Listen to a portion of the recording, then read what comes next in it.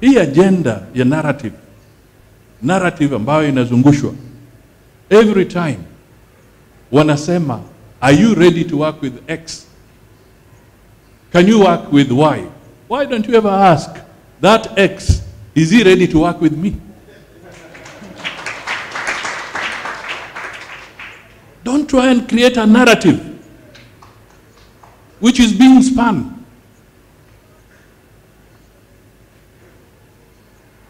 People want to create a narrative, and my brothers in the Fourth Estate, let Kenyans have an opportunity to reflect on all the leaders that are available on the table and make a decision. Do not try and compartmentalize. Put people in a compartment so that you are either this side or this side. Kenyans must know their alternative leaders.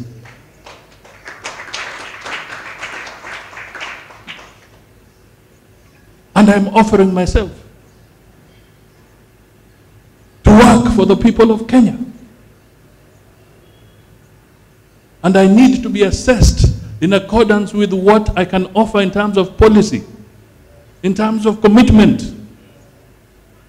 But do not measure me on the basis that can I support X or can I support Y?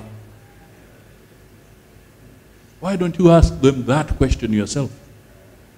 Why do you want me to answer?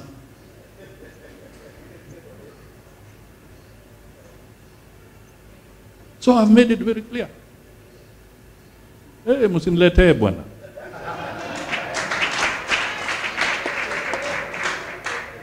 Mheshimiwa Dukicha.